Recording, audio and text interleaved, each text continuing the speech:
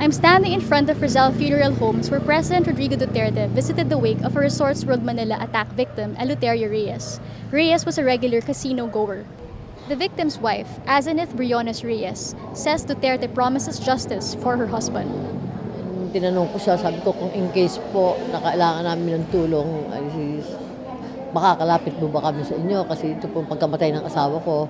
Ang sabi niya ay sinisigurado niya will make sure na magkaroon ng justice itong mga, di ba, siyempre nawala kami naiintindihan daw niya yung sitwasyon namin. Yun naman ang sinabi niya, nasisiguraduhin niya na magkaroon ng justice ang pagkamatay ng doon sa lahat ng victims, ang sinabi niya. Acting Interior Secretary Catalino Cuy apprised media of what Duterte knows so far about the incident. Well, he watched yung video no, na nakuhanan. And, I think he was convinced na ang involved dito is a deranged man based on the what he saw doon sa video.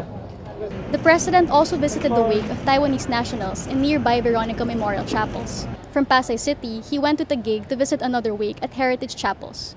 Piranada, Rappler, Pasay City.